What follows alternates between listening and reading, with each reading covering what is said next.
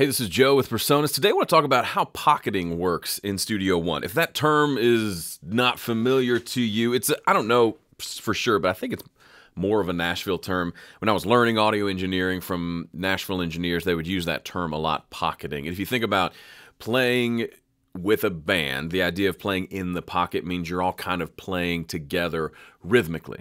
In a recording studio, typically one of the tools that we use a lot is something called a click track, right? It's this annoying sound.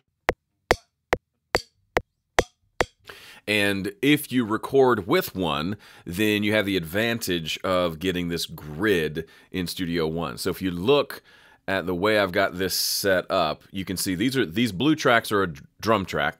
And you can see these vertical lines going through are the grid lines. So every little bit thicker line is the downbeat, and then this is a quarter note here, and it kind of divides it down however zoomed in you are. So typically by 16th note. So I can see the grid marks where the drummer was aiming, and then I can see if he got on or off. Now this isn't a conversation about should or shouldn't you do any time correction with drums, or even specifically using the built-in algorithms that Studio One has to automatically do some of this timing correction. This is specifically for if you just want to go in and fix a few specific spots, how I do it and how Studio One makes it ridiculously easy. I used Pro Tools for years. I loved editing in Pro Tools. Once I learned how Studio One does it, I like it even better. So I'm going to show you that now. So let's quickly go through and just find a spot where let's say he gets ahead of the beat. I feel like right at the beginning, this is my drummer, Tim Horsley. He is annoyingly on time. I think the only times he gets off is because I'm so off in my guitar part, but I feel like drums is a good place to demonstrate this. So let me give you a little bit of a pre-roll, and we'll listen along to the drums with the click, and then we'll find a spot to go in and tweak.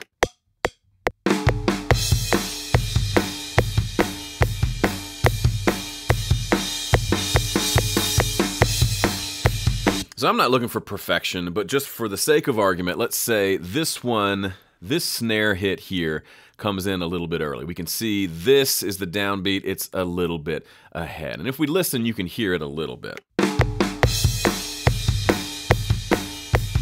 Dum, dum, dum. It's just a little jumped ahead. So let's lay that back on the beat. So how do we do that? Well, the first thing we need to do is if you're working on specifically drums where they were all recorded at the same time, you want to make sure you group them together and move them all. If I just move this snare, I'm not accomplishing anything. I have to move everything together.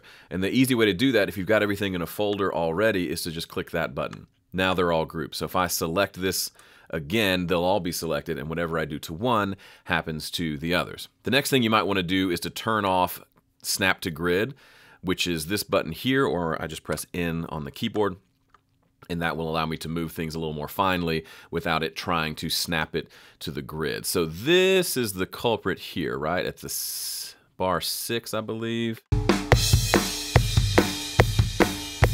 So it's a little ahead of the beat. So how do we solve this? What I do is the way I set things up, I've got things grouped, I've got the snap to grid turned off, I'm using this link arrow and range tool mode, and I have my alternate tool set up as the split tool. So the way you do that, by the way, in case you didn't know, is with this selected, if I press the 1 key on my keyboard, the one here just above the letter Q, you can see that thing is cycling between several different options. That's your alternate.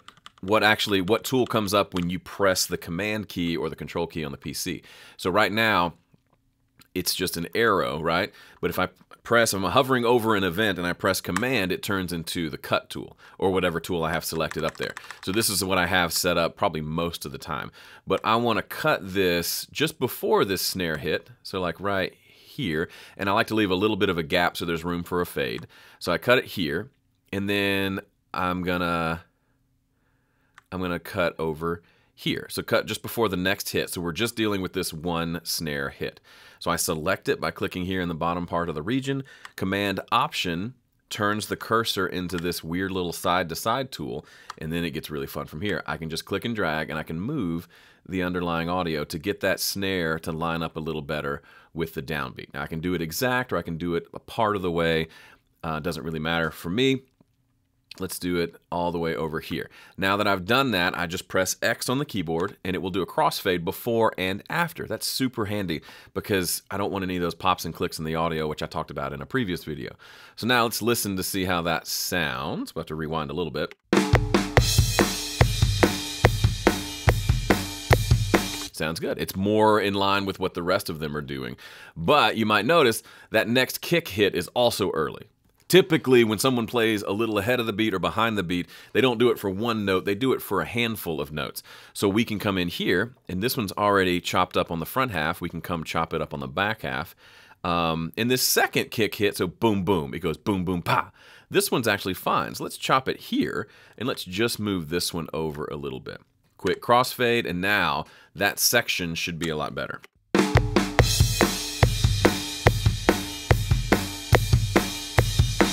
If you've never done anything like this, it is remarkable what you can do with digital audio and editing. It's with a crossfade and moving things around, you can tighten things up. We don't lose the heart of the performance. This still sounds like Tim, but there's a spot where it came in a little early and now it's a little better and the overall song is better for it, and you don't hear it. That's what it still gets me all these years later, how you don't hear anything. For the record, here is a section that I edited during the recording session. So after Tim played, he said, hey, let me hear that section on the bridge. He said, I like the part that I played, but I was a little sloppy with the timing. Let's go in and just tighten some of these up. So he literally stood looking over my shoulder and we fixed this together. So don't think this is like me betraying my drummer's trust and moving all his stuff around. This is 100% a part of the production process for sure. Yes, get it right at the source. Yes, use a good drummer. Yes, record it well. But then you do have some options to fix things digitally, and you'd be hard-pressed to hear any of the things that we did here.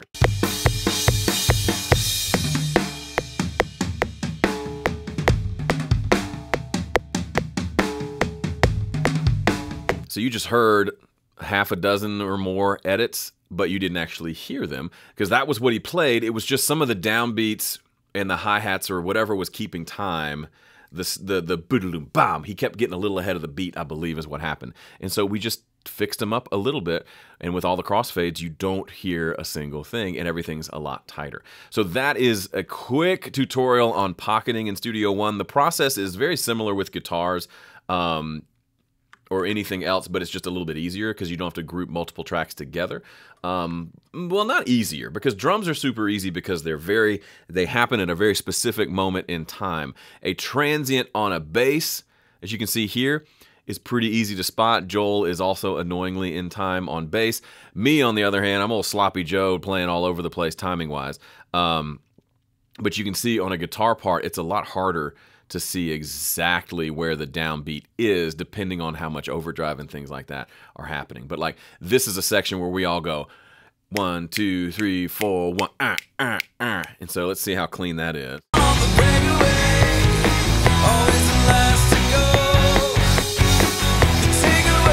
Not perfect, but the vibe of the song makes me think it's fine.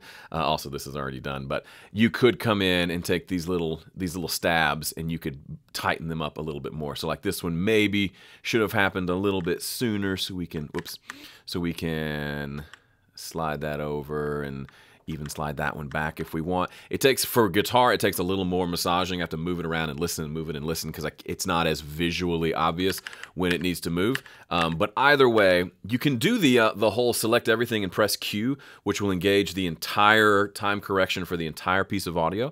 And it's a cool feature, and in a pinch, I will use it just because it's quick. But typically, I like to leave it alone as much as possible and only go in and fix specific spots where I'm hearing something. Otherwise, you get into this like never-ending process of, well, I've edited the first 3 measures, now I must edit the rest of the song, which is just, maybe there's certain types of music, like pop, for example, where that really does need to be locked in that tightly. But for me, I just want to find certain spots. If something stands out to me and says, hey, I'm not playing right, I'll go fix that little area, but I won't go fix everything unless it needs to be fixed. And that's a way to keep yourself from getting bogged down and taking forever to finish a project. All right, that's it for today. Hope that was helpful for you. Thanks for watching. I'll see you in the next one.